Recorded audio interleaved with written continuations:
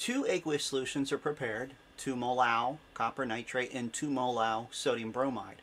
Which of our following is true?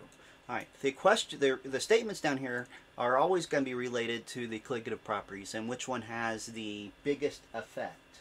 All right, now both of these have the exact same concentration, but this particular one, the copper nitrate, has more ions in it. So, all things being equal, concentration being equal, the copper nitrate will have a stronger effect on your colligative properties. So that means the copper nitrate would have a higher boiling point and a lower freezing point. Because remember, those were opposite, stays liquid longer. It's going to have a lower vapor pressure because it's going to depress that vapor pressure more, and it's going to have a higher osmotic pressure.